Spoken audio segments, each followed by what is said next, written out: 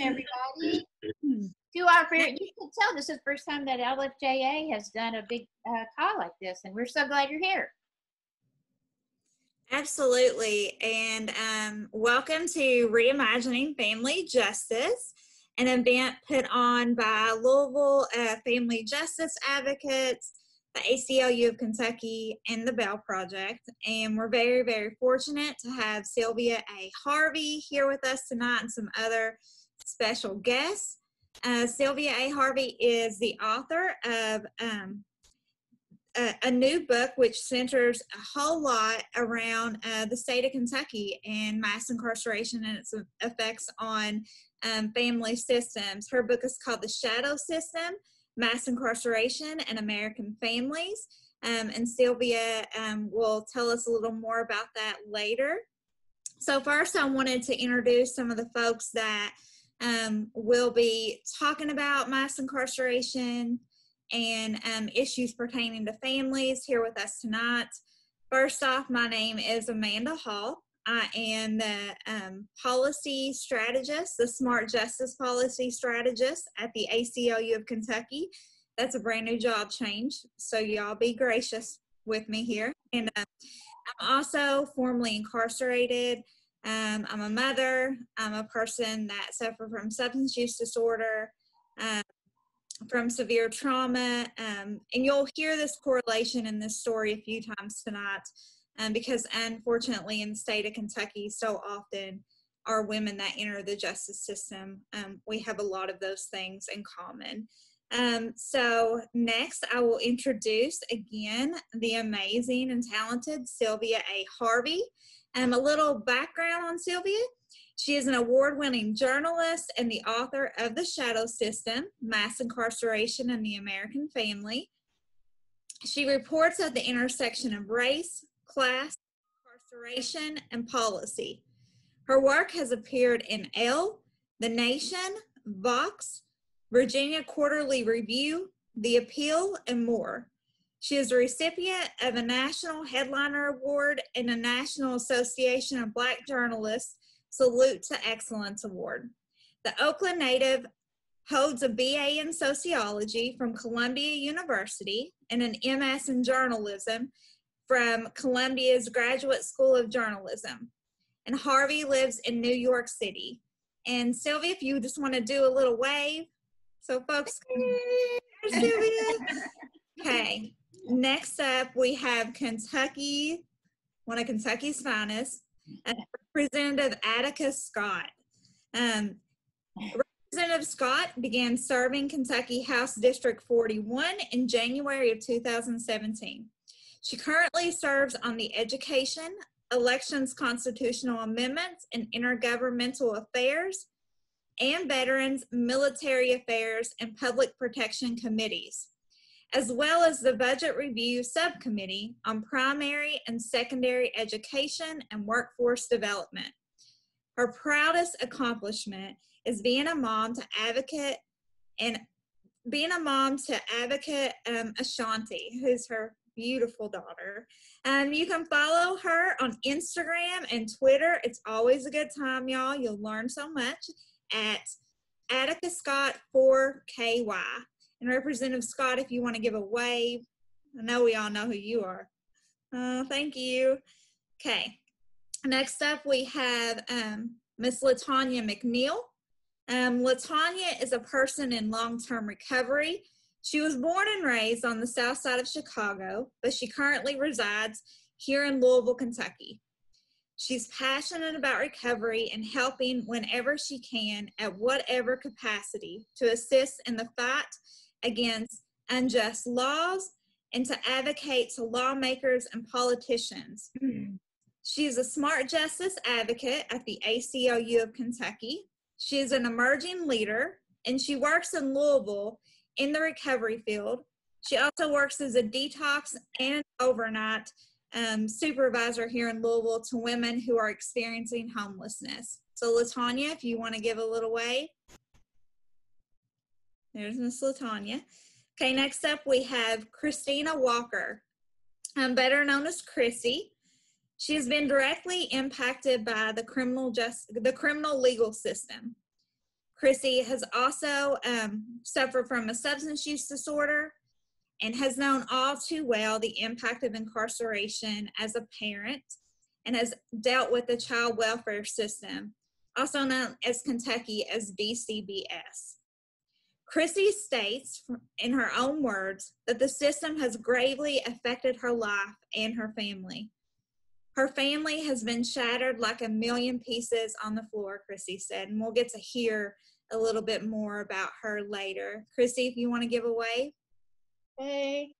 Hey, thank you, Chrissy. And then the phenomenal Judy Jennings. Judy Jennings is the director of the Special Project, which creates art activities with families in the visitors lobby of the Louisville jail when video visiting is allowed. She is also the coordinator of Louisville Family Justice Advocates, a 501c3 organization that works to build knowledge, create art, and change policies that support families with incarcerated loved ones in the Louisville jail.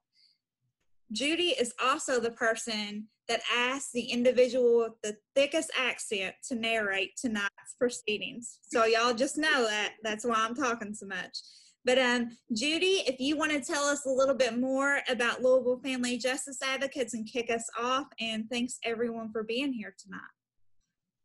Thank you, Amanda. You know, we're Eastern Kentucky. We have some roots there we share. It's such an honor to be in this virtual space. I mean, this is pretty amazing. It's LFJA is a new organization, and you all showed up with all these wonderful women on the panel and all of you who are here. If you all didn't know, in 2008, I was the head of an arts organization here, and one day a woman walked into my office and she told me about what her experience was in the visitors lobby of the jail the night before. She had her 2 grandchildren, and she took them down there to have a video visit with their father, who was her son. And they waited over 2 hours, and it's in the basement of the Hall of Justice. And there was no activities for the children. And she pointed her finger at me, and she said, "You need to make art activities in the visitors lobby." And she was right. We did. So we got a team and we put it together, and that became the special project. And every weekend since 2008, that's a lot of years, we have done art activities in the visitors lobby of the Louisville jail until the middle of March, when visiting is closed by COVID-19. So that's a lot of nights that we sat, our team was there with the families. And we saw a lot of changes since 2008. The racial disparities just grew and grew in the visitors lobby as we sat there week after week. And we knew it was because there was racially disparate mass incarceration in our city. It was showing, those were the people that were coming to the visitors lobby. And Sunday night visits at the jail are only for male visitors. And those people visiting kept getting younger and younger because the people being incarcerated were younger and younger. And so they would be young mothers with young children, visiting young fathers, young Black fathers who had been arrested because of mass incarceration and could not pay their fines and bails in most cases. So we saw a lot of changes from 2008 to now.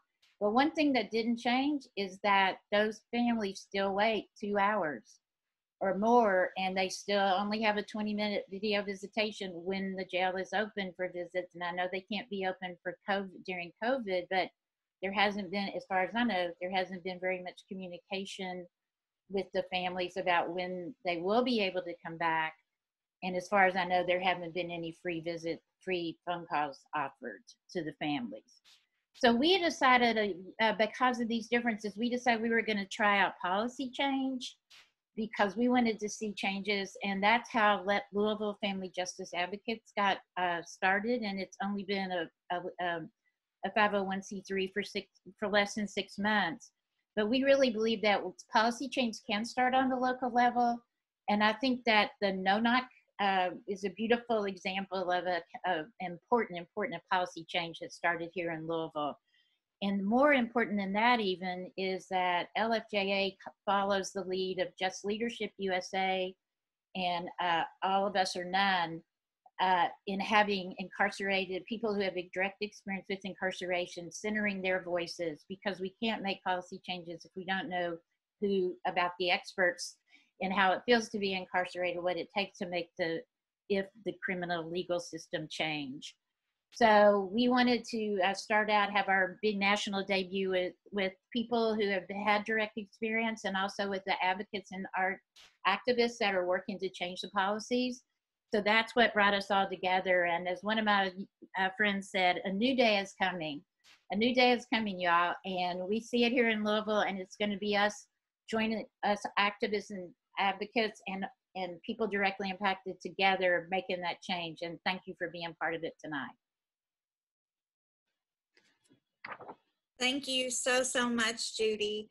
And also for folks to be able to focus on the speaker, if you can change your view on Zoom to speaker view instead of gallery, you'll really be able to pinpoint who's speaking at that time.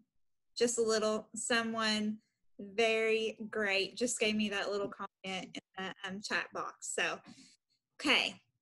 So next up, we are going to go to the amazing Sylvia A. Harvey.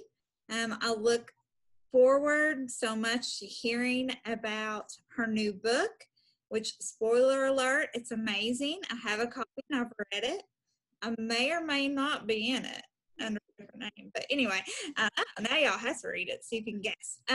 But Sylvia, if you would just kick us off, we would love to know more about your book, why Kentucky, and a little bit about you. Thank you, Amanda. Hello, Kentucky. I am here in New York. You guys can find me on social media as Miss Sa. That's MS_SAH. And I go by Sa because that's easier and that means people won't forget my middle initial.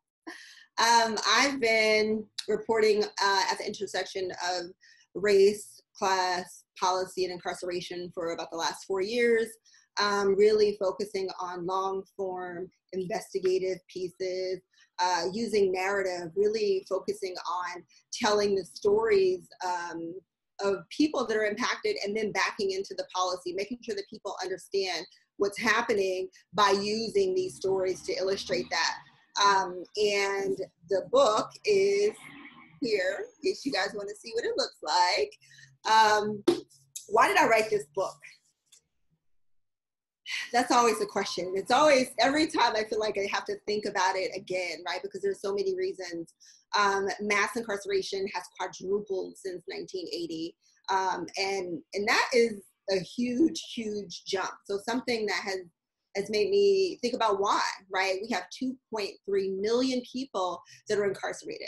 We have 2.7 million children that have a parent that is incarcerated. We've got over 555,000 people that are being held in our country's jails because they're waiting trial, right? So if you're awaiting trial, that means you haven't been found guilty. And a lot of people just can't afford to bail out. So what does it mean to have over 550,000 people that are behind bars because they don't have the money to get out of jail, right? So what does it mean to not have something, to not have $300, right? In some cases, it's $300, $200. And for some people, they're like, oh, that's not a lot of money. But we have to look at that as a lot of money for many people. And that's something that really made me think about why so many people are confined and how we're perpetuating this idea of mass incarceration and poverty by keeping these people behind bars.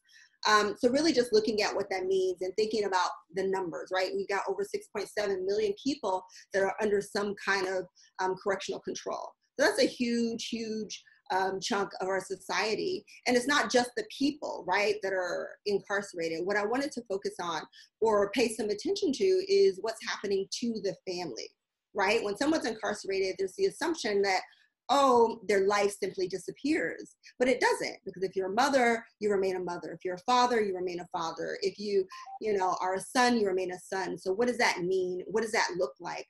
And so in the shadow system, I really just looked at the impact incarceration has on the entire family, and also looked at a number of social institutions, some of our most important institutions, and how they impact these people that are already dealing with one aspect of our system. So if you are already dealing with the criminal justice system, what does it mean for you to also have to deal with our education system, right? The child welfare system, all these systems that are not doing right by people that are involved in our criminal legal system. So I've highlighted that in the book, right? So in a number of different states, I've gone to 3 states, and I'll just briefly tell you about the states so that I can get to the state that you guys probably care about the most, which is Kentucky.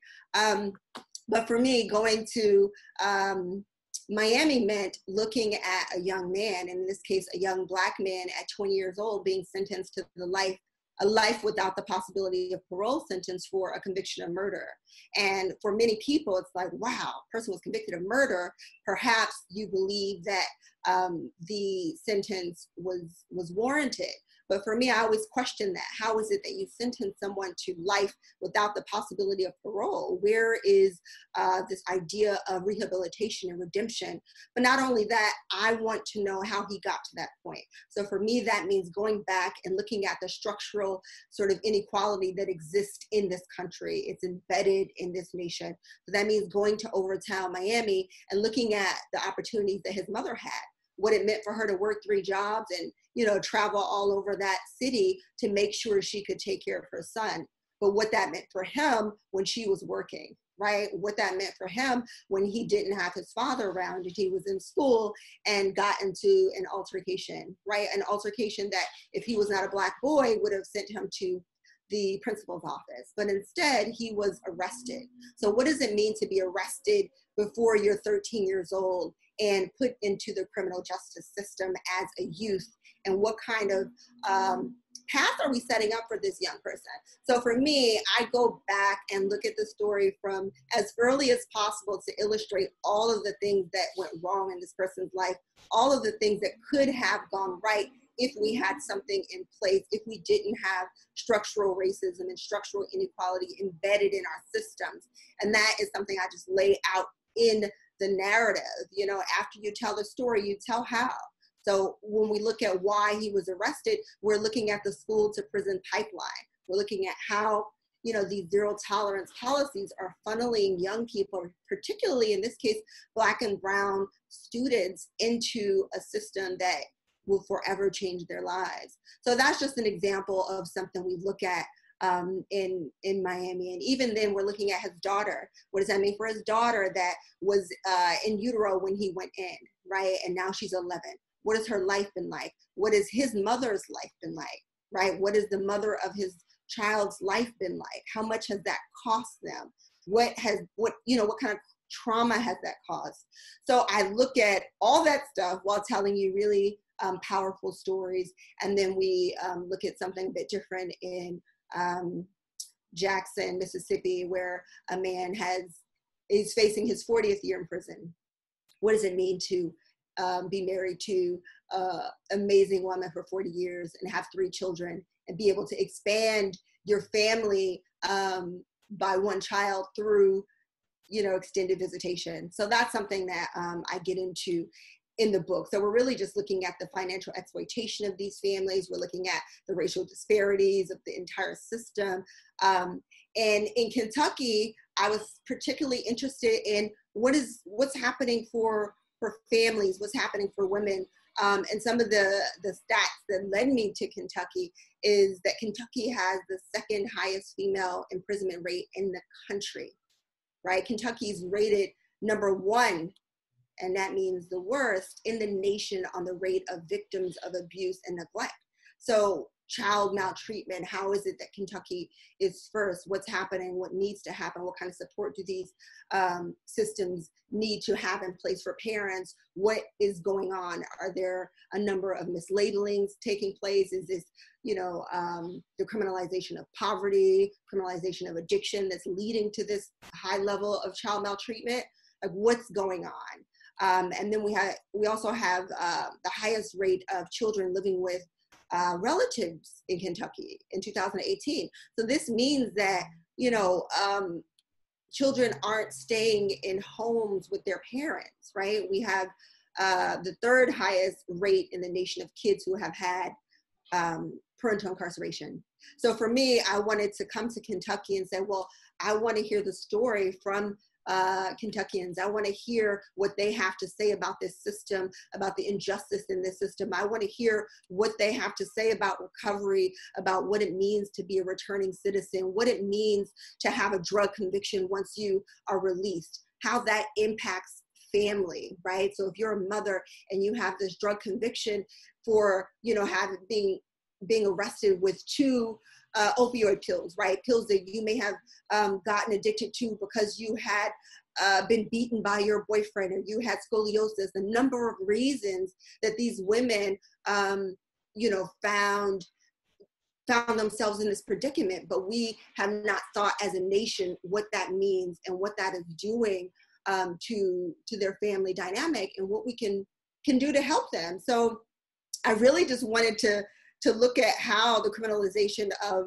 substance abuse is an assault on women and mothers and families. And I think that the women in Kentucky just were able to show that so poignantly, right? And one of the things that is just crucial to think about is the intersection, right? Like what's happening at the intersection of some of these systems, right? And the problem for incarcerated parents specifically that have children that are caught in the foster care system is that these 2 systems aren't communicating with each other, right? They're both run by the state, but they have completely distinct missions, and they rarely communicate well with each other, right? So if we have the criminal justice policymakers that are, you know, supposedly focused on sentencing and punishment, and then we have child welfare that is also supposedly focused on safety and permanence for these children, but there's a total, like, you know, lack of meaningful communication between these systems, then we get into trouble, right? So if you are arrested and then you're released, and upon release, or well, let me back up, if you're arrested and when you're arrested, your children are taken into the Department of Human Services custody, then when you get out, you want to figure out, how do I go get my children, right? And sometimes you are handed an extensive case plan of things that you need to do. You need to take this drug and treatment program. You need to have a car. You need to, you know, commit to a visit to your child for 1 hour, but you have to drive a 2-hour commute each way to get there. So there are things that are just unreasonable, but on top of it being unreasonable, you are up against the timeline, right? So we have the Adoption and Safe Families Act that says that if you have a child in foster care for 15 of the most recent 22 months, then the state has to file for a termination of parental rights. And in some states, that's even shorter, a shorter time period of 12 months. So what does that mean for a mother in Kentucky that once she comes home, she has to follow this case plan? You know, and what happens if she does follow the case plan and it's still not enough? It's not good enough. They want her to go to meetings, but the meetings are you know, not within walking distance to where she is staying in her program, and she can't leave. Like, there's just a number of issues that are taking place, and no one, well, I won't say no one, but the work is not being done to bridge the gap between these 2 systems to make it easier for women or mothers and parents in general to successfully gain, you know, to be reunited with their children.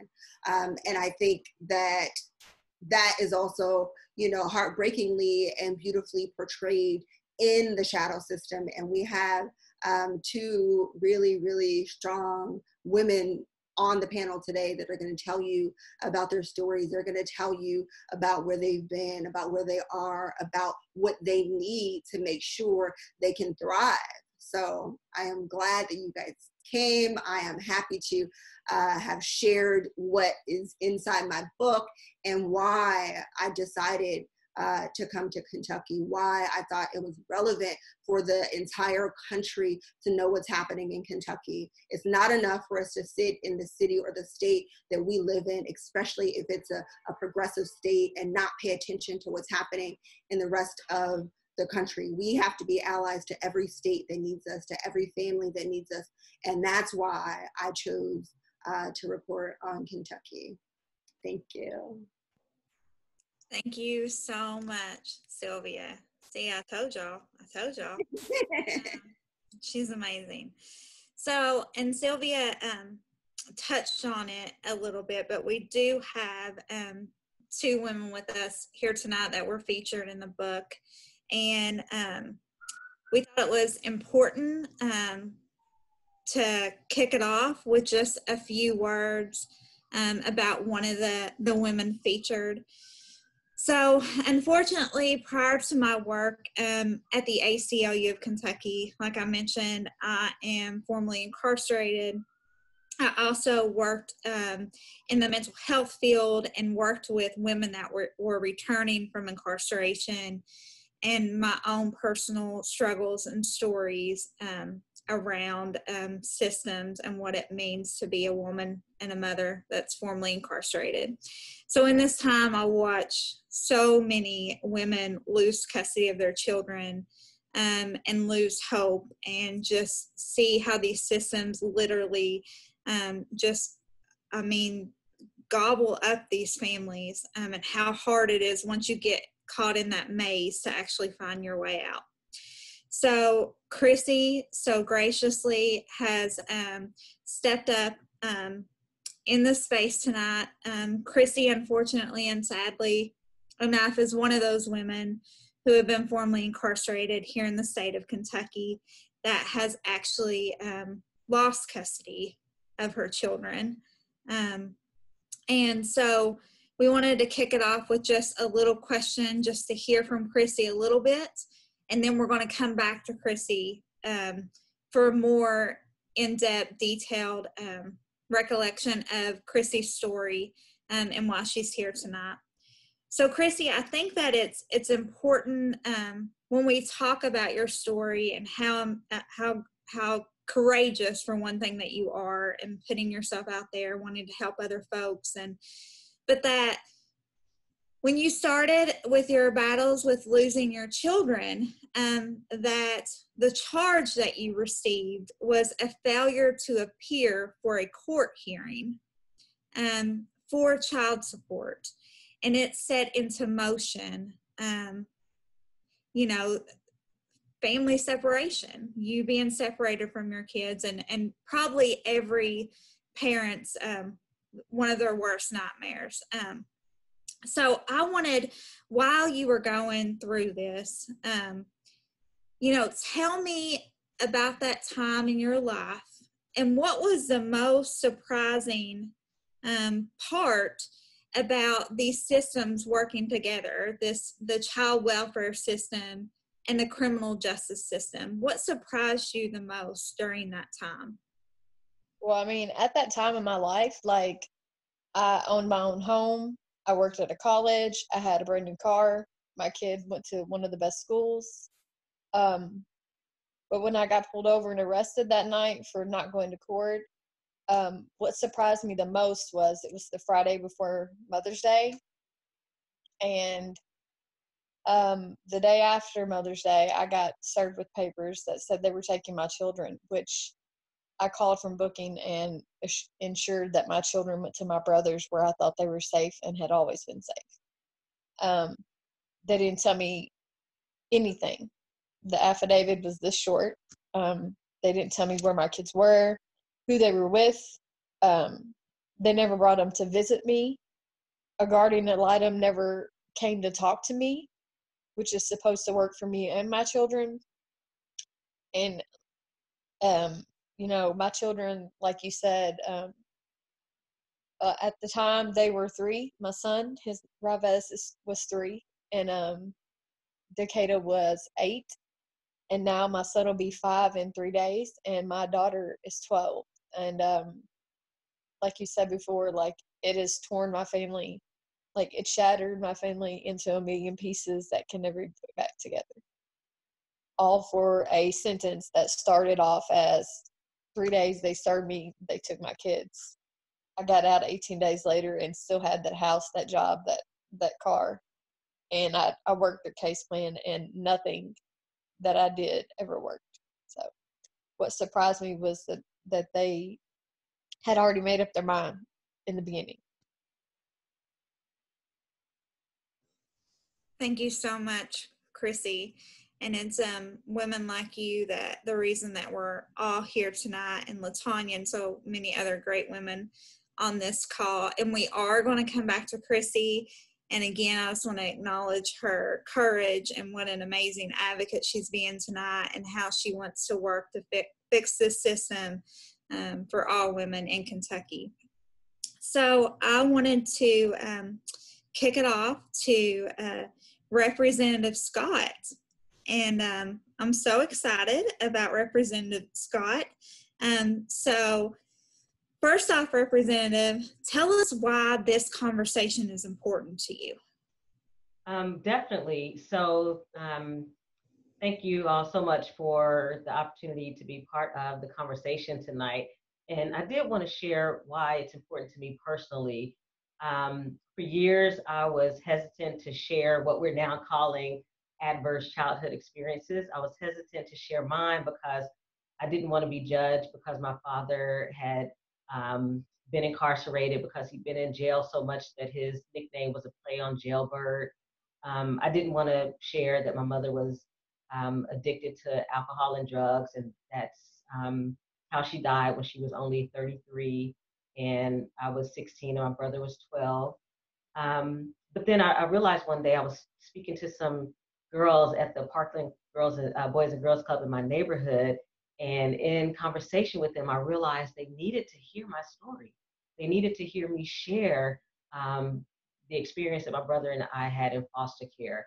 They needed to hear me share growing up in Beach Terrace projects here in Louisville, which has the highest rate of incarceration of just about any area in the United States. They needed to hear me share what it meant to grow up in multiple households, to have lived with my granny, my aunt, my great aunt and uncle, because those were their stories as well.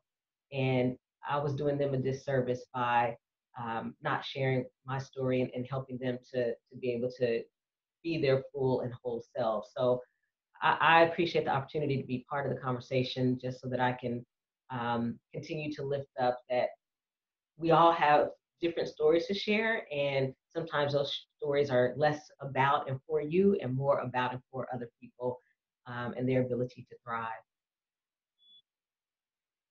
Thank you, Representative Scott.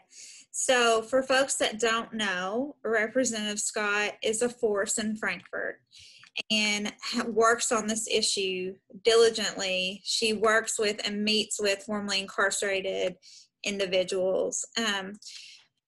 So Scott, what do you think from a policy position, and we'll come back and hit on it more, but what do you think are some of the things that really need to change here in Kentucky? What should we really be thinking about and focusing on? Thanks, Amanda. I had some notes that I wanted to make sure that I shared in a clear way, so I wrote them down.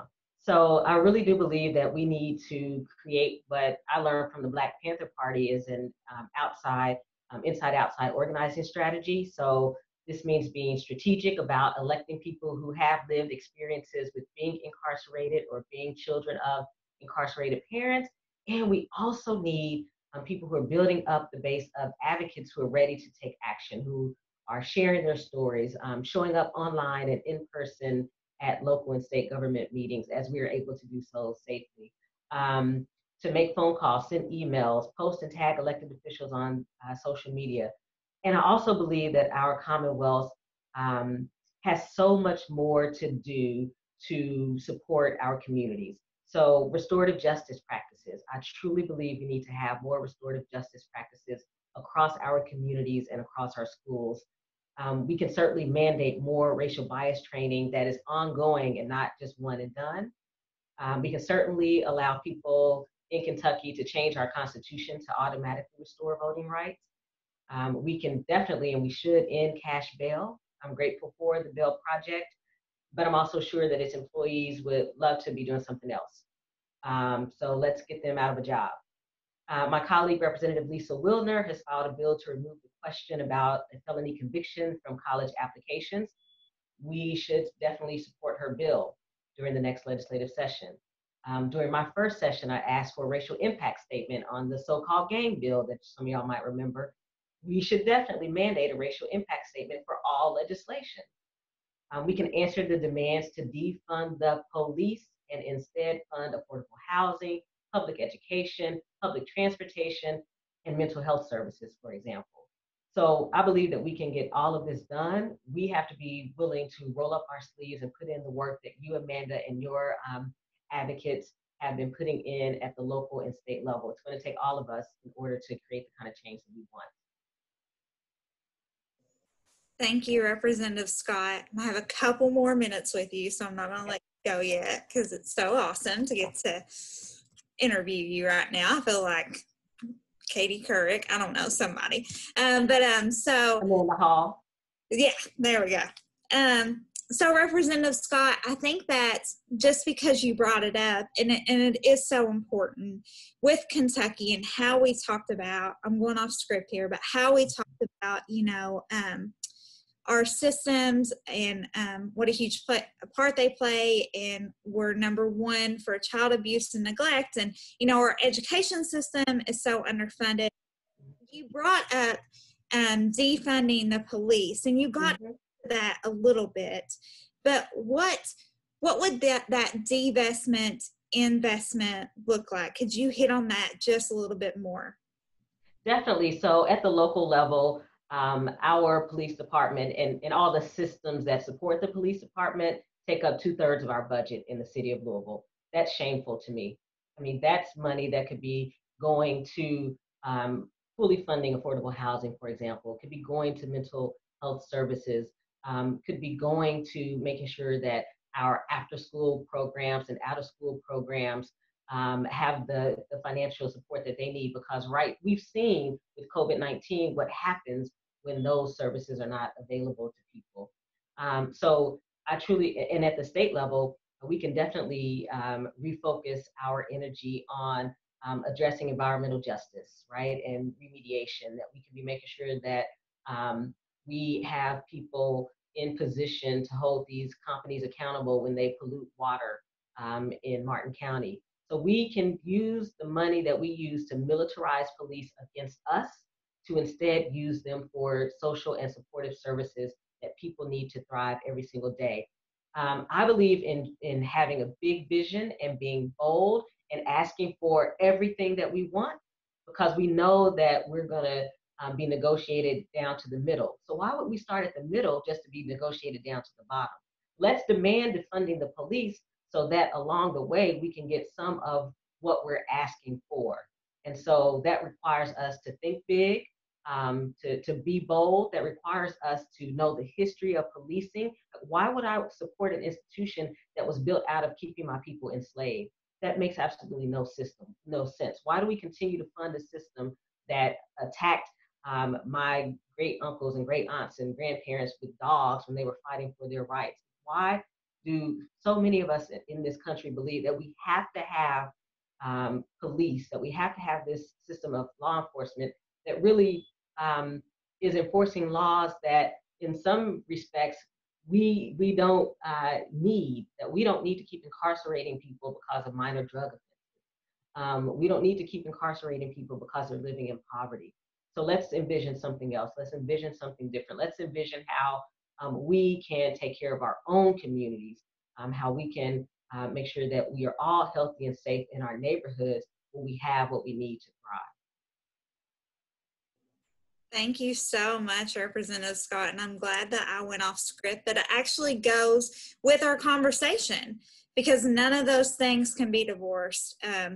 Like you said, the way that the history of policing and where it comes from, and just the lack of investment in social services and programming. And y'all, after this, I'm going to send Representative Scott an email, and we're going to start doing podcasts with my accent and questioning and just her really good answers. So y'all stay updated. That's our announcement. But is there anything you want to add before we move on, Rep. Scott? Just, I'm just so appreciative of the stories that are being shared this evening. I believe that's part of the way forward is getting stories out there because, you know, sometimes people need to hear those stories to really understand the movement work that's happening. So thank you for that. Thank you for all of the advocacy from all of the different groups and organizations that are represented on this call today, whether you're a participant or you're someone who's tuning in. Thank you for everything that you're doing to move Kentucky forward. And I'm going to have to hop off the call and head over to one with my former organization that paid the bills, Jobs with Justice. So we're continuing this conversation because what we're talking about right now is also a worker justice issue. And we have to look at mass incarceration as a worker justice issue as well. So thank you all so much. Thank you, Representative Scott. And I think that's a perfect segue into our next amazing participant. So we want to go to Miss LeTonya McNeal. And I think whenever, you know, Rep. Scott brought up lack of funding for social programming and investments in communities, I think that it would be great, LeTonya, if you would tell us a little bit about your background and why are you so dedicated? And let me tell y'all, she is dedicated. Why are you so dedicated in ending mass incarceration? Hi, everybody. I'm LeTonya. My dedication stems from a long time of being incarcerated. It's never been in Kentucky. Like I said, I'm from Chicago, Illinois. So my incarceration goes back to Illinois. But it's all the same. It all blends in. It's all the same. It's the same system. It's the same defects. It's the same situations and circumstances that kept surrounding me with bars, that kept surrounding me with judges, that kept me in the grips of the system.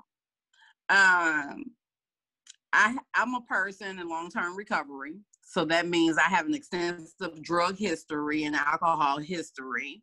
And that kept me in bondage. And that kept me in and out of those places and situations. And I was unable to be a mother to my child. And like we are all talking about here about losing the ability to be a mother and having that taken away. And I was fortunate enough to have a mom that stepped in the gap and raised my daughter for me. Because at the time I could not raise her myself because of my addiction, because of my incarceration. I was never given an opportunity basically for like treatment or, you know, every time I would go before the judge with minor cases, I would always end up in jail. And the petty jail time started turning to county jail time. The county jail time started turning to penitentiary time. And it was a vicious cycle that went on for 10 years in installments. And all the while I was in jail, I was taken away from my family. While my mother had the burden, well, not really the burden because she loved my daughter, but while she had my daughter, her household was suffering because she had another mouth to feed and she was already a single mother of 4 other siblings that I had up under me. So while she was at work, my daughter was being raised by my younger sister and my younger brothers. And, you know, it's just, it's something right now that my daughter right now it's seeing therapy for. You know, so like it's impacted not only my life, it's impacted my daughter's life as well. And I'm so passionate about it because now I came to this recovery facility in Louisville, Kentucky. And I had the opportunity to be the client first. So now I'm the supervisor over the same room where I got recovery from in the beginning of 2010. And I've been here ever since. And I've been seeing women come in here and be stripped of their rights, be stripped of once they, like they were saying, like Christina was saying, once they jump through all the hoops. They still lose custody over their children, and they come here and they comply with everything that we ask them to do here. And we have child care advocates here that help sit in court and fight for these women with their children. And I think not because I just work in this particular place, I think that we do a fairly good job of getting women on the right track to get their children back. And giving them the information that they need to focus on their recovery and also be a productive member of society when they're done with this program. And of course, we have some barriers, and of course, there's always those ones that won't, but we have a lot of them that will. And I'm just glad, and I'm so passionate about it because I'm a person that's been impacted by it. I'm a person that really takes my job to heart, and I'm glad to be in the position that I am, because I try to impact these women with positivity when they come before me and get them prepared for what's on the other side of recovery. And also, tell them what happens when you go back and become a mother again. Thank you, LeTonya. Mm-hmm. I think that it's important, especially, I'm in recovery as well, and I'm formerly incarcerated. And I, after my prison time, got recovery resources. And as LeTonya, someone near and dear to me that I love with all my heart, and her story saying, as a Black woman, I didn't get those resources. I think there's no way that we can leave that out of the conversation. And when we talk about mass incarceration and we talk about women incarcerated, how we make sure that the women in Kentucky really get those supports that they need. So can you tell me, LeTonya, how do you think the way that we treated substance use disorder, say 10 years ago, or even the way we still treat Black folks that are in the criminal justice system, how is that different than what you've seen? Oh yeah, well, I can start all the way back in the 80s when drugs first hit the community, where it was just the Black and brown people. People were basically getting outcast. They were outcasts. They were basically, delinquents. Nobody cared. The only solution was to lock people up. People's mothers was being taken from the homes because of the drugs. And, it was never like this outcry of injustice back then when it was the crack cocaine epidemic in the neighborhoods where it was the minorities. And like I said, when in the early 2000s, the epidemic that happened in Kentucky about 4 or 5 years ago happened where I came from in Chicago, where people was dying of heroin when the fentanyl came into the communities. And in my neighborhood, in the projects on the low end of Chicago, a lot of people that looked like me was dying from the fentanyl epidemic and the bad heroin. And then the only time that something got done about it and the police stepped in and the city started taking a look at it is when the Caucasian community was coming over into our community buying the heroin and ended up dead like blocks outside of those projects. And that right there triggered them to finally start paying attention and doing something about it, which the end result was to go kick in all the doors in the projects and take everybody that was selling the stuff to jail. So it really was just putting a Band-Aid on stuff because the next dope dealer stepped up and was doing the same thing. But in Kentucky, I sit here, a person that's not on the heroin anymore, that's now working in the field, and now to seeing the girls when I came into recovery here, like a few years ago, began to die. Constantly we was putting people up on our memorial wall that had just left here and had got some of this bad dope, and they treated it like a state of emergency. There was heroin walks, there was needle exchanges, it was like safe places to shoot up. Everybody was like giving everybody all these tools to use if you want to safely continue to use drugs. There was all these resources. like where I work at, it's probably like very few barriers that will keep you from coming into our facility. You know, so we have this open door policy. Basically, we help anybody, and it's at no cost to the clients that come here. And so we have all these resources here in Kentucky, and a lot of people are able to access the SAP program through jail. But a lot of people that come from the jails are people not of color.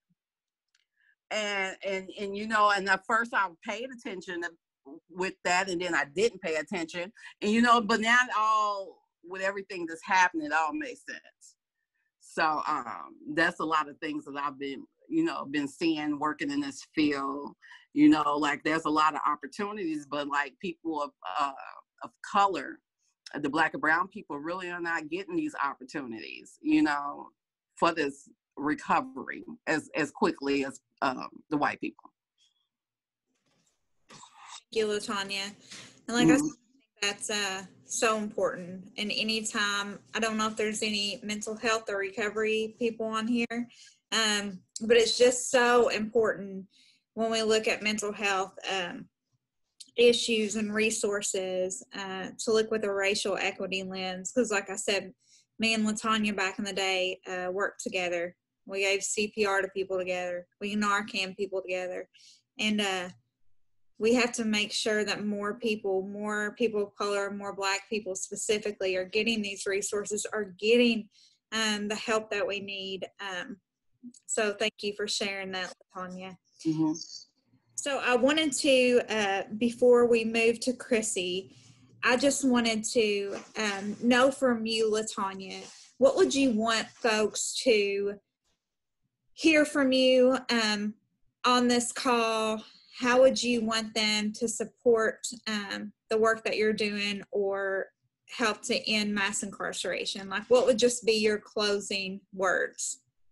I just want everybody to just sometimes put yourself in the shoes of other people. Sometimes be open-minded.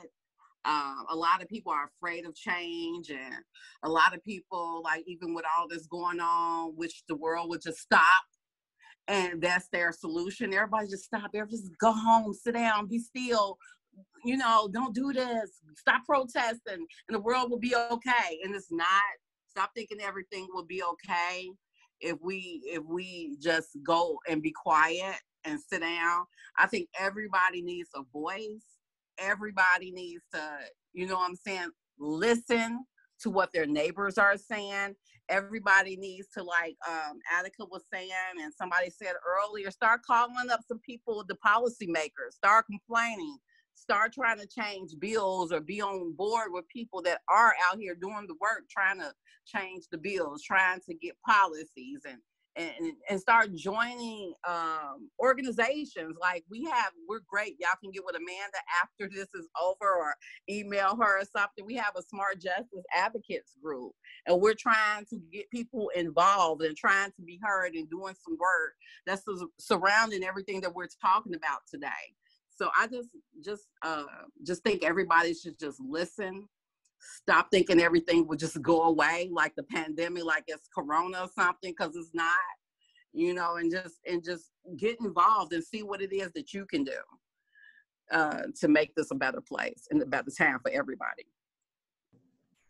Absolutely. Thank you so much, LeTonya. Mm-hmm.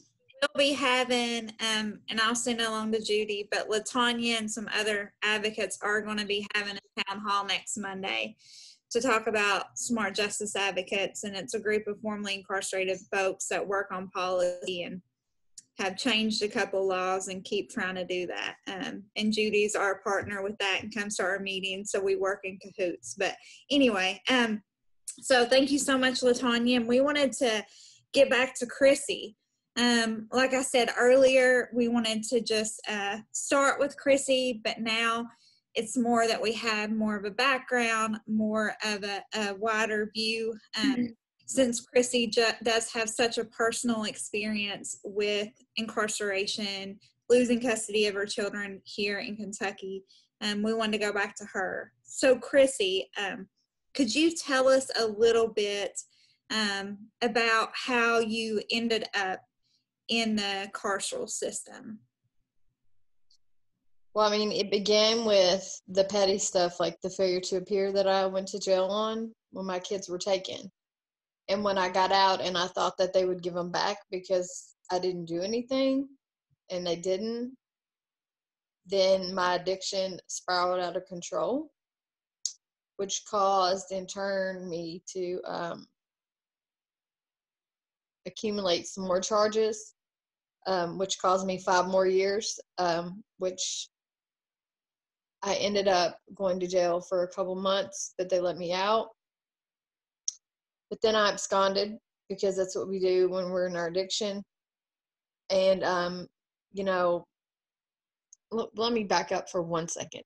In 2008, I met my son's father. My daughter was 2 months old.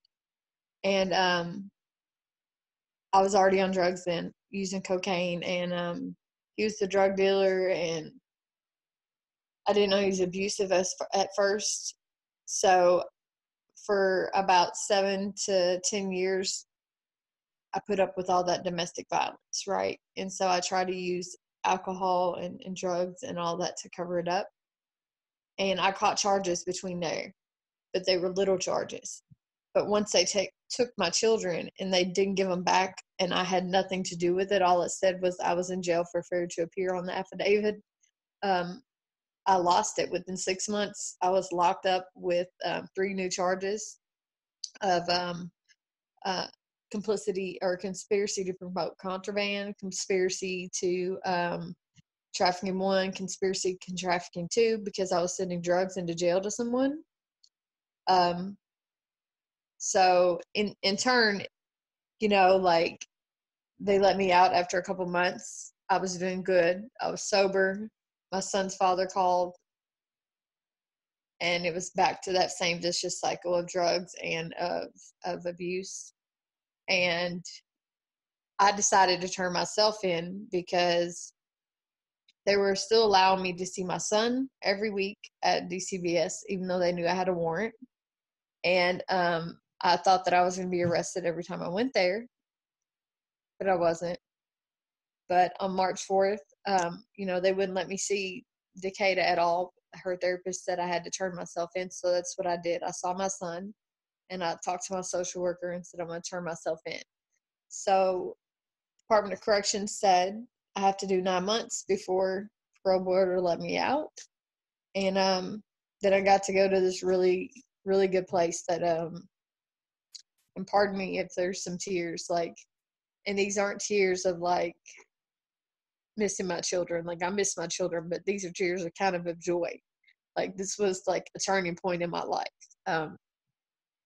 When they put me on that Greyhound and they said they were sending me back to Louisville because I lived here for like a long time before I moved back to Bowling Green. And I told them it wasn't a good idea because my son's father was here and he was 3 blocks away, and I could hide anywhere or get anything that I wanted. And they told me I didn't really have a choice. And they watched that bus pull off, and I got to Louisville, and Miss Taisha came and got me. And she took me to this wonderful place. That's the last house on the block. And they taught me how to live. Like, they taught me how to make my bed every morning. I know that sounds simple to some people, but they taught me how to live, to make my bed, to shine chrome, to do these things. And it was all, I thought it was all such petty stuff. But now, this is the first thing I do when I get up in the morning is make my bed, right? And, you know, I fought for my kids while I was there. I was given the opportunity to be able to go do therapy with my child with the old director there. And the therapist said, you should have established visitation when you had the chance. And then I remember one day, they were still letting me see my son. Every Tuesday, I'd have to, you know, leave at 7 in the morning, and I wouldn't get back till about 3 for 1 hour visit. I couldn't tell him I was his mommy. They wouldn't allow me to do that because I hadn't seen him for 1.5 years. But he never asked, so I think he knew. And on those rides, like, you know, these are people that never even knew me. I'm in this program called, well, I don't know if I should mention the name. I'm in this program that helps women get housing, Section 8 vouchers to get their children back that are fighting through the system. And this lady put together a series of hope dealers, as we call them, instead of dope dealers. And I fought hard. I fought hard for my kids. And every month, that social worker that just got out of college, she would come and see me. And she would change something on there every month. But every month, or every 6 months, I mean. But she came and see me every month. But every 6 months, she changed something on there. But every time she changed something, I already had a whole sheet of everything else that I'd already done, plus that, you know? Plus what was already on her other prior case plan, you know? And basically, like when we went to ask about visitation for my son, the guardian ad litem and my lawyer basically almost threw punches in the courtroom because they were already talking about termination. And this was a year prior to them terminating my rights. And they didn't terminate my rights. I signed my rights over because the people that have my children promised me certain things. I sat down and I mediated with them, and I asked them, okay, can I still send, you know, my daughter mail? Like, I pay for the mailbox, you know, and I send her a letter every week. And I send Raves cards when it's holidays or his birthday, but I send her a card every single week. And I ask if they would send me pictures, you know, and let me know how they're doing, and let me see them a few times a year. And they promised all those things, but they haven't did but a few of those things. Periodically, I might get a picture. I don't know if they still give my daughter her letters, because they used to give them to her and give them to her therapist. But one day I was coming back from one of those visits, and I'm in a car with the head of U of L nursing, and I called, Decatur's therapist, and I don't know what I called her for, but I called her, and she was like, and I hope this doesn't offend anybody, but because I'm white too, but in her white people voice, she was like, well, if I had it my way, you wouldn't be seeing either one of your kids, and I wish you would just ride off into the sunset and let your kids be adopted. Even though I was doing everything that they said. And when it came to that point to where I was able to go and do therapy with my daughter, and I called her and I had gotten permission from my director, she told me I should have established visitation when I had the chance. Well, how can I have the chance? You told me to turn myself in on the warrant to be able to see her. And then Department of Corrections said I have to go to this long-term treatment. And so when I get to a certain point in that treatment, I'm able to have that chance. And you're telling me it's too late. So, like, I signed my kids over. I said goodbye to my son. My last visit was April 16th of last year. And then in April 18th, I signed over my children. And then in May, I hadn't seen my daughter in 2 years. And, like, I know you're supposed to not have a favorite, but, like, she had a different bond with me because she was with me the longest and went through the most of it with me. You know, she was the one standing over me, crying, thinking I was dead after he would beat me. And so she's had to go through a lot of therapy, and she's came a long way. She's came a long way.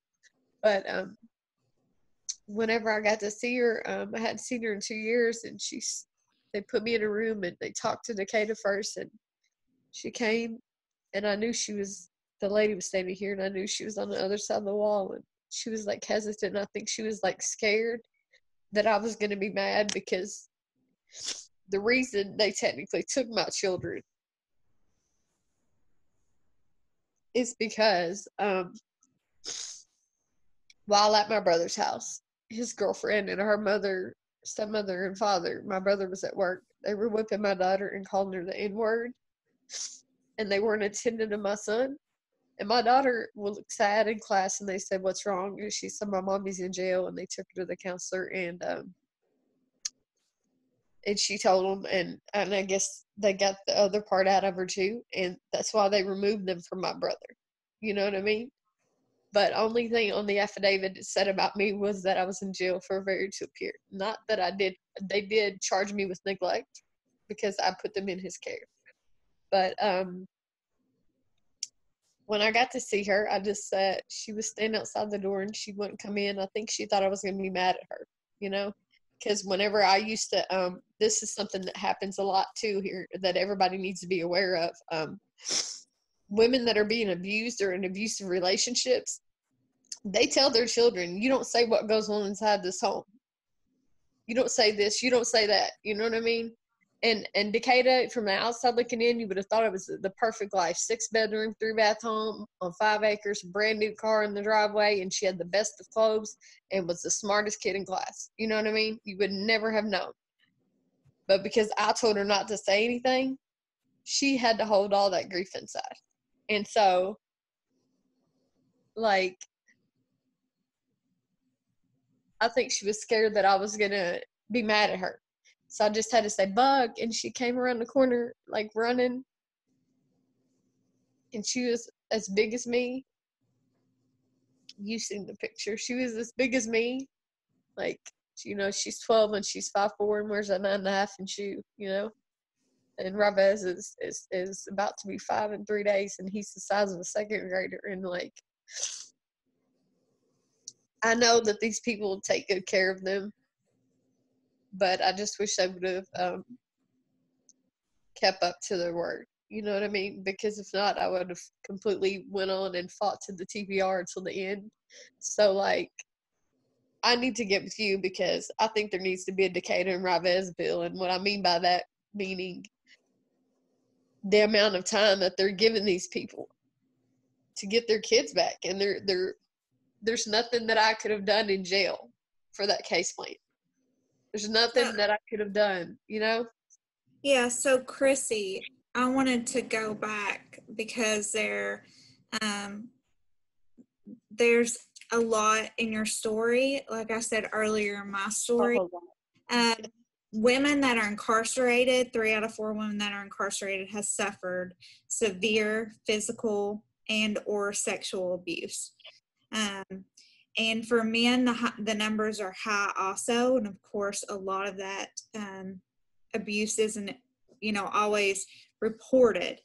So Chrissy, I just wanted to know, with all the underlying years of domestic violence and abuse within these systems, were you ever provided counseling? Was there ever, when you were incarcerated, programs, since there is so many women that go through abuse? Did that ever happen? The only thing that I ever got, prior to being, like, incarcerated was I left and I went to a brass house, which is just like a safe spot, you know? And they have classes there. That was the only thing that I was ever provided. Like, in jail, no, I can't recall anything in jail that they ever offer me as far as trauma. Like, once I got out and I got into treatment, I was offered some therapy, which I needed more therapy, and I still do therapy every week, and I see my psychiatrist, and I try to deal with it. Some days are better than others, you know, but I know that there's a bigger picture than what I'm seeing. And I'm a survivor. I'm 28 months sober. That might not sound like a lot to some people. That's a lot for me. And my kids, when they do come find me, and they will, Decatur's 12, and she has canvas pictures like these ones on my wall in her room from Disney World. And she shows them to her brother. So they'll be looking for me. And when they come looking, I know they're going to have hard questions and they're going to be tough to answer, but they're not going to find me high or drunk. and they're damn sure not going to find a tombstone. I'm sorry for saying that word, but they're not going to find a tombstone, you know? Like, I refuse. So, like, I just want to make a difference in how long they give these women and men to get their children back. Like, they decided from day one they weren't giving my kids back. That's how they talked in court. The guardian ad litem looked at me with disgust every time I came in and never said anything to me. And it wasn't like it was a horrible case, like I beat them or you know what I mean? Like, nothing like that. So I don't understand why he was so against me. But that's kind of my story. There's a whole lot to it. You know, I guess if you read the book, you'll hear a little bit more, you know. Yeah, but, and Chrissy, her story is so beautifully written in the book. And like I said, I mean, the fearlessness that is Chrissy and putting her story out there and talking about the abuse and mental illness and substance use disorder, I really, really highly recommend to read the book. And thank you, Chrissy. Just before we get to questions, though, just really briefly, is there anything that you would want to tell people that is on this call today? Maybe today's the first day that they're really, which I don't think this to be true of anybody on this call, but maybe it's the first day they're really learning about mass incarceration. Or maybe this is the first day they have come to realize what an issue it is for women, for families here in the state of Kentucky, and heard some of our alarming stats and about how abuse, how racism, how poverty, how mental illness, how all of these are interwoven. What would you want to tell folks on this call, what you would want them to know about women that are incarcerated or have been formerly incarcerated here in Kentucky? I just want you guys to know that, like, just because we committed a crime and we have a consequence behind that, you know, just like with every reaction, or with every action, there's a reaction, you know, there's every choice, there's a consequence. Just because we made one bad choice, most of those choices were pushed upon us by an abuser most of the time. And we do what they say. And just because we committed that crime, that's not necessarily who we are, and that doesn't make us a bad mom, and that doesn't mean that we shouldn't be a mother again. And that's all I got. Thank you, Chrissy. And again, congratulations, Chrissy, on your recovery, on treating your mental health, on being an advocate, and to LeTonya and everyone else. So I think I'll turn it over to Ms. Sylvia A. Harvey, and we'll go to questions. Hi again, everyone. Thank you, Chrissy, so much for that really, you know, powerful story. And thank you, LeTonya, for just, you know, just sharing and teaching. And I think that that's what it's about, right? It's about being brave enough to say, this is my story. This is what happened. This is what needs to happen. And I think we have to keep doing that, right? And I will follow Attica's lead in saying, and for me, I think it's something almost that just skips my mind sometimes, that on top of being a journalist, on top of being a reporter, on top of being an author, I'm also directly impacted, right? So my father served 27 years in prison, and that has, you know, been the sort of catalyst for me to look at all of these structural inequalities that are impacting families across the country. And I think that it's important for us to all recognize what it means to have a system that we can literally call our criminal justice system, right?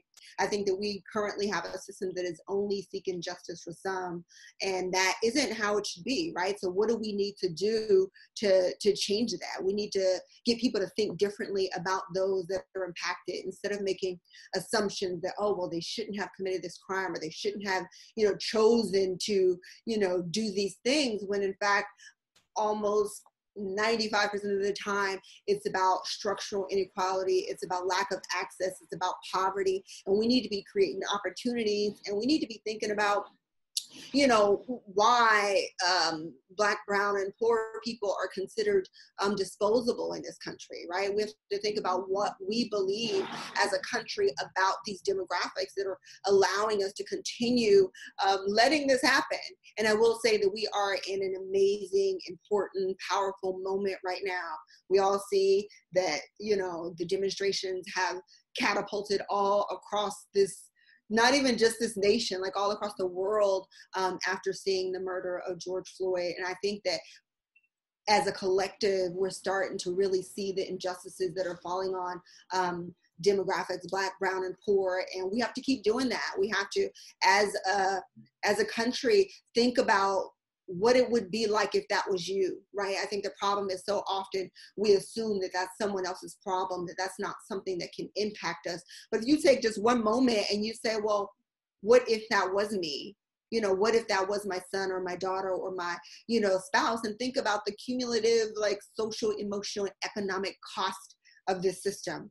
And I think that's it, right? I know that this system is broken, and I know that it's going to take all of us to make a change, to really create something new, something powerful, something that's going to work for all people, not just the privileged. And thank you guys for coming, and we are excited for your questions that are going to come. Well, if you have questions, we're here. Thank you. So I'm gonna pass it back to you, Amanda, for questions, if there are any. Absolutely. If there's any questions, please utilize the chat or even raise your hand in your little window. You can just chime in. Yeah. Ooh, everybody's silent.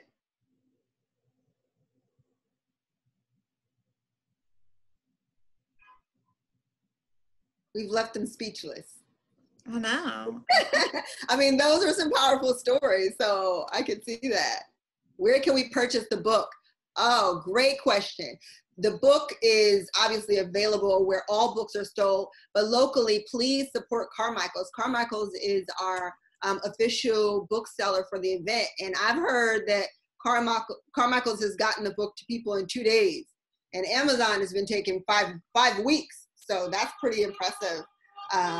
If you're in Kentucky, you can get the book through Carmichael's. If you're somewhere else in the country, it's everywhere books are sold. Thank you for asking. Great. So we have a question from Ben Goldman. It is, what kinds of policy change and or programs would best advance behavioral health equity? And I can start to chime in on that, and then I'll look around for, I think Judy may have some ideas, LeTonya, and other folks that may have ideas. Representative Scott hit on some things when it came to the criminal justice system, such as we have to work on sentencing reform. We have to do racial impact statements. Like me and LeTonya hit on earlier, when policies, laws are changed, we have to make sure those are equitable. It is not okay for Black Kentuckians of color to be left behind in anything quote unquote reform wise, and that's something that the ACLU, our Smart Justice Advocates, are learning so much about and working on hard. There's also a bill that my colleague, Jackie McGranahan, she's not on here, but has worked on, that Representative Scott is a sponsor of, and it's a maternal mortality bill, because Black women are more likely to die during childbirth and within a year after having a child. And within that bill, there is more implicit bias training for medical professionals. There's doula services. There's a few things in that bill when it comes to health of Black mothers here in the state of Kentucky, all mothers, but of course, like I said, Black Kentuckians get left behind. So to try to fix some of those issues, And we'll go ahead and let Judy on the local level, I think, has some great stuff. Yeah, thanks, Ben. Ben works at the Center for Health Equity, so he's a great guy. So we, a couple of years ago, we did a health impact assessment of children and the impact of incarceration on children impact of parental incarceration on children in Jefferson County. And one thing we found was there was a great racial disparity. And so children, black and brown and poor children, are being more impacted by far than middle class and white kids. But one thing we had was a call to family responsibility statement. And if people will just ask the question, do you have children? Do you support the children? If the judges ask them, if the pretrial assessment asks them, if they ask them when they book them, if we could just hardwire in the idea that when you have that person in front of you, whoever's making that decision throughout the pipeline, the criminal justice, that take children into consideration. And we can do that at the local level, and if they do, if they have children, do they need, do they need the resources that Chrissy was talking about? What do they need? And probation officers, they probably ask. But do you know what I'm saying? From the moment of arrest to the judge, we elect our district judges, and we can see how important a judge's decision could be in a no-knock. It's the same with the judge sentencing somebody to jail without asking them if they have children that they're supporting. Mm-hmm. Great example, Judy. That family impact statement is a game changer and so important. Then we have a question from Erica. How did you get connected to Chrissy and other folks whose stories you tell? Oh, that's a good question, Erica. It was very hard. I have to say, Kentucky was one of those places that you're just trying to get in, you're trying to get in. I'm like, what's going on? Why am I being blocked? And I think it was this idea of being very private, and also what I learned is having some level of stigma around incarceration and what that looks like and what that means, and not wanting people in your business, and the idea of it being a small town, and not wanting to be right out there. And so at first I was like, okay, well, we'll just forget about it. And I was in touch with Judy Jennings, which is on the call, which, is responsible for this convening. Said, let me try to put you in touch with a few people, and she put me in touch with Amanda first, right? I think Amanda, you were the first person. Amanda was like, oh yeah, I know a whole bunch of women. Let me let them know what's going on and see if they're interested. And then they'll send you, emails.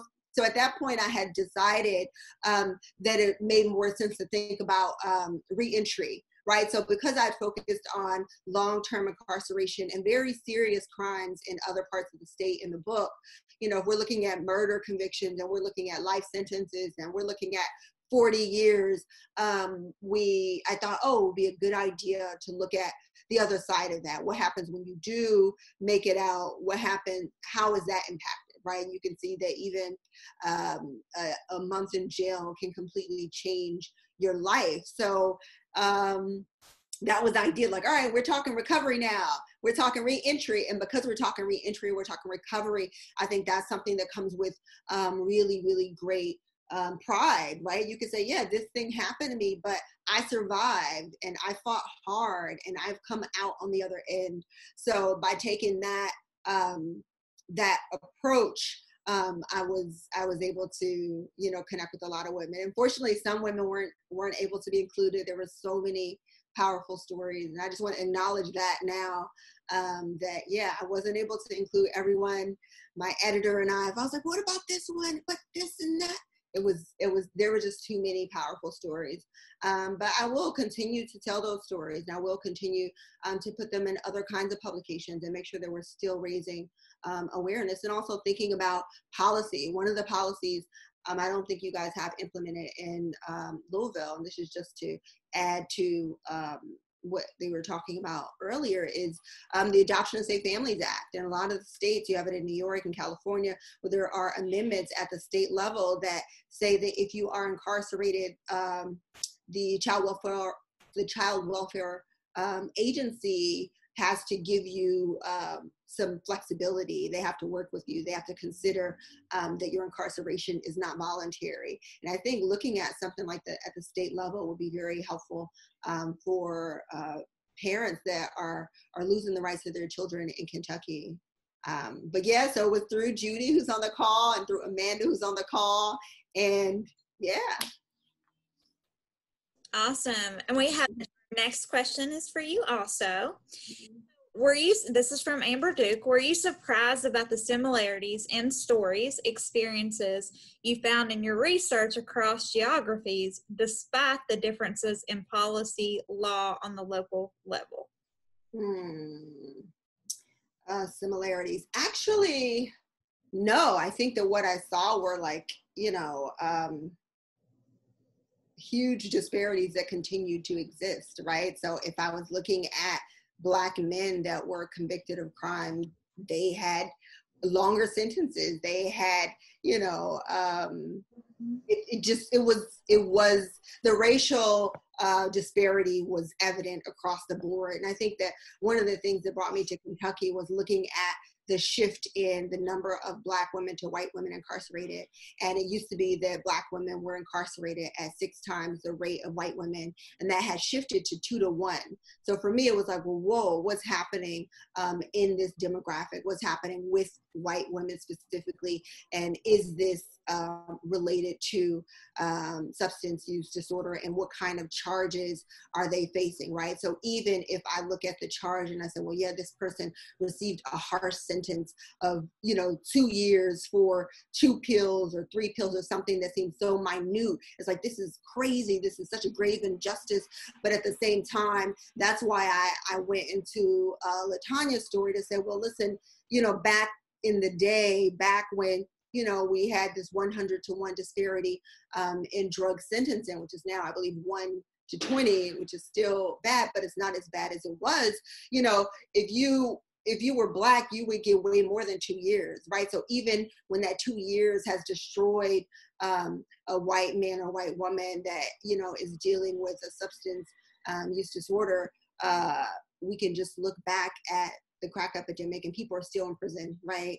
They are still in prison 30 years later, 40 years later for drug crimes that should have been really small things, should have been treated as a health crisis, and it wasn't. So I continue to see disparities, and even in Louisville, Black people were overrepresented. I mean, the only reason that wasn't the focus in Louisville on the book is just because Black people were at the center in the other stories. And it's true that we just are disproportionately impacted. But it was still, for me, just important to illustrate that there is some shift happening. And I think that because of that shift, more people are starting to pay attention to incarceration. It's no longer just a Black or brown thing. So we can see that, hey, even a white woman in America can be convicted of a crime, of a bad check or something like that, and just have her life change. I think that narrative is important. And, the disparities are real. They don't change. And if you are in Mississippi, you're in Jackson, like, it's bad.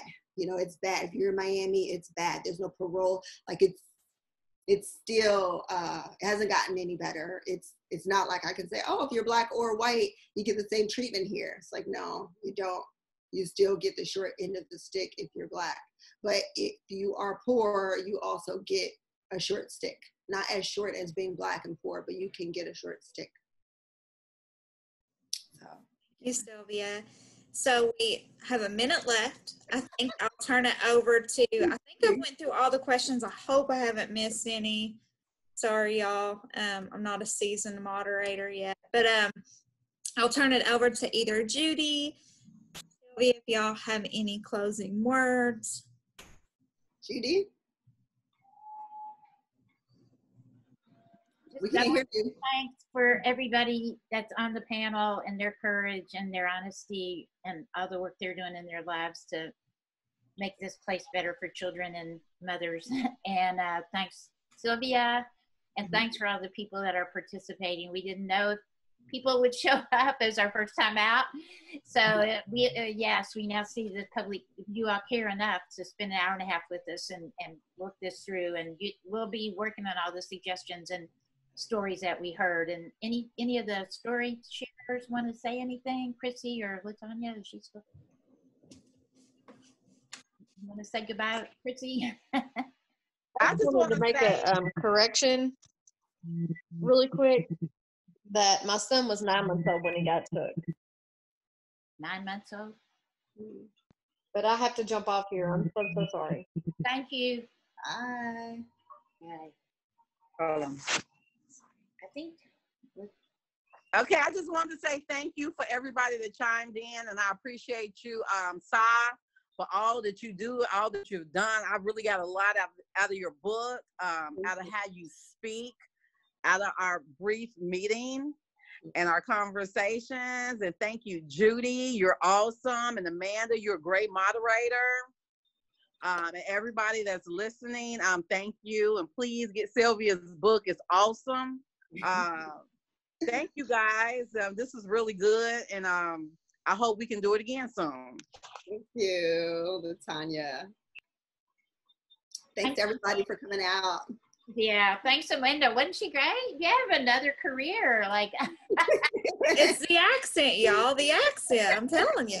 I roped y'all in. Yeah, LeTonya, you also have another career. LeTonya is the next speaker. She was like, listen, I'm telling you the story. I was like, woo! I was snapping my fingers, LeTonya, but you didn't hear me because I was on mute.